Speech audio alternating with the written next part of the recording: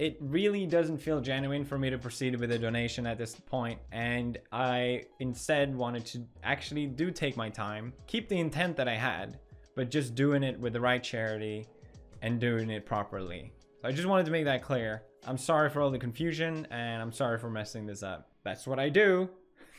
Let's get on with the video. That's right.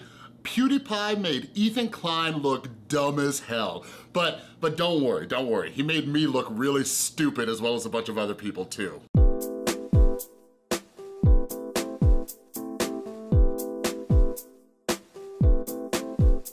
What is up, everybody? This is Chris from the Rewired Soul, where we talk about the problem, but focus on the solution. And if you're new to my channel, what I try to do is take different topics from the YouTube community, try to see what lessons we can learn from them to improve our own mental and emotional well-being. So if you're into that stuff, make sure you subscribe and ring that notification bell. So this video is probably going live right in the middle of the Democratic debates. So make sure you're following me on Instagram and Twitter at The Rewired Soul. I'm gonna be doing tweeting during the Democratic debates and stuff like that, but I'm also planning on doing some videos, more videos just about politics and things like that, and following the campaign trails of everybody and starting some discussion. So I need your input, so follow me on social media, all right? So anyways, by now, you probably saw that PewDiePie retracted his $50,000, all right, that he was donating to the ADL. All right, so when he did that yesterday, obviously there was a bunch of backlash and people on both sides of this thing. So yeah, after he donated the money and obviously there was some uproar, there were people who were coming out and defending him, or not even saying hey, ADL is the best organization for him to donate to. They were understanding why he did donate it. So one of the other creators here on this platform, some of you might know her, Shoe0nHead, she said this, and she was talking about it, and then the part right below is her scrolling through all of the disgusting comments that she was reading, right? So Shoe0nHead went out there, showed PewDiePie some support. Then Ethan Klein of H3 Productions, he ended up tweeting out, kind of making fun of everybody who was all ticked off because PewDiePie made this donation. And he ended up getting into it with the quartering, and then the quartering started calling him a shill or a cuck or whatever the cool language is that people like to use these days. And then he said he was making a video on Ethan Klein, which Ethan already knew was going to happen.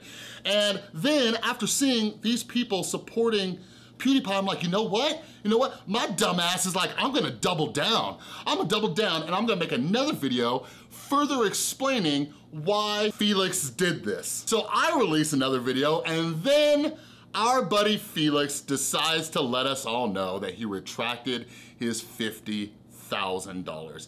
I have some opinions on that, but first, I wanna talk about this fascinating book I've been reading called The Righteous Mind, and it's about moral psychology. It's about this area of psychology I didn't even know existed, but I absolutely find it fascinating.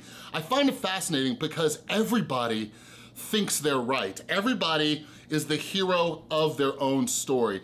But I just finished up a part where it was talking about the moral matrices, all right? So let me have the author, Shoe0nHead explain that real quick. 4.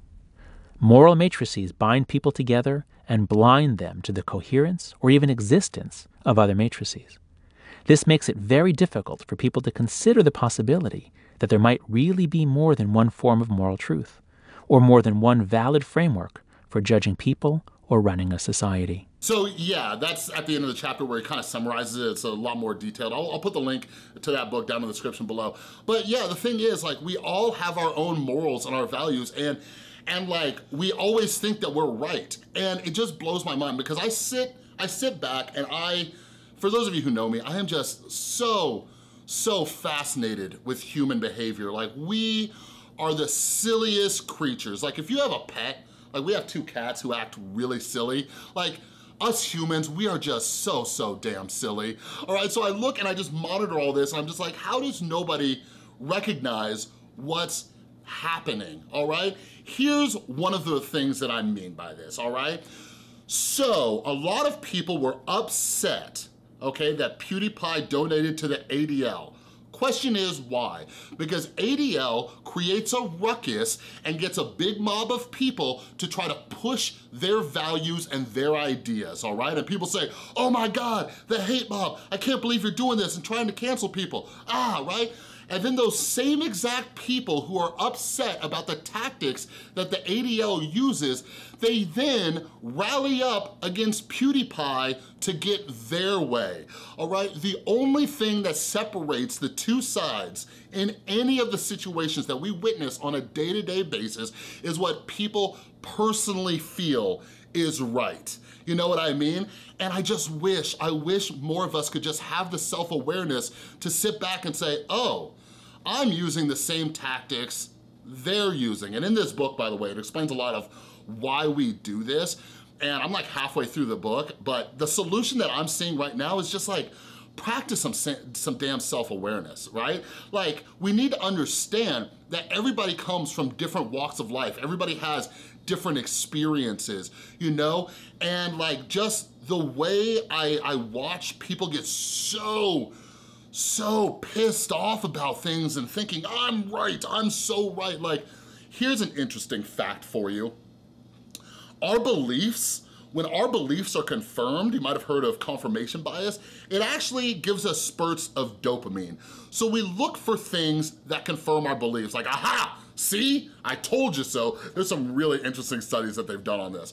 But when your beliefs are challenged, when something that you believe is challenged, it hurts. It hits the pain receptors of your brain. Even though you don't feel it physically, your brain kicks into a little bit of a fight or flight response, all right? So we just need to acknowledge this. So I know everybody has such strong opinions on things, but you gotta realize, no matter where you're at in life right now, you, me, everybody else on planet Earth, we are just the sum of every life experience we've had up until this moment.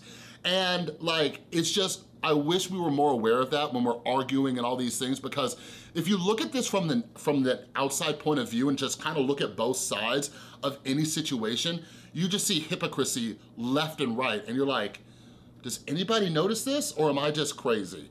All right, so next time you're gonna get outraged and things like that, ask yourself, like, would I criticize somebody for doing the same thing that I'm doing right now? My final thoughts on this, I don't know, I don't think it was a big deal that PewDiePie donated $50,000 to the ADL. Like, really, that's like, that'd be like me giving you a quarter. Not even a quarter, that'd be like me giving you a penny. Like, it was nothing.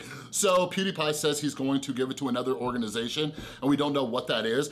I'm assuming like a safe one, like, you know, St. Jude's or some cancer research or something like that. I'll tell you what bums me out a little bit.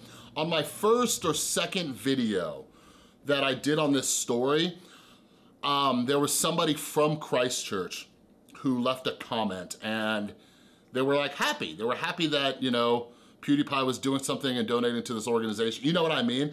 So because of the angry mob that came after PewDiePie, who thinks that, you know, we should be able to just, you know, say whatever we want, and like, hey, I believe we should be able to say a lot of things, but like, all these people, like, I read a comment in my last video, like, those are the people who influenced PewDiePie, and I thought he was doing this whole cleansing thing, and that's obviously not what it was. But, you know, the last thing I'll say too is, like, it bums me out that somebody with so much power like PewDiePie will bend to the will of the hate mob. Like, he wasn't losing anything. That's why I thought it was such a genius strategy. I'm like, okay, you're just getting all the crap posters out of your community. That's dope. You're doing a nice little cleanse, but he bent to the will. And yeah, I have some ideas of why that happened, but maybe I'll save that for another video. Anyways, don't forget, we always think we're right. We're the hero of our own story. We do the things we accuse other people of doing. We're just the silliest, most hypocritical creatures on the planet. It's kind of interesting. But anyways, make sure you follow me over on Instagram and Twitter at The Rewired Soul. And if you like this video, please give it a thumbs up. If you're new, make sure you subscribe and ring that notification bell. And a huge, huge thank you to everybody supporting the channel over on Patreon. And a huge thank you to everybody who supports the channel by buying merch and my books and all that kind of stuff. All right, thanks again for watching. I'll see you next time.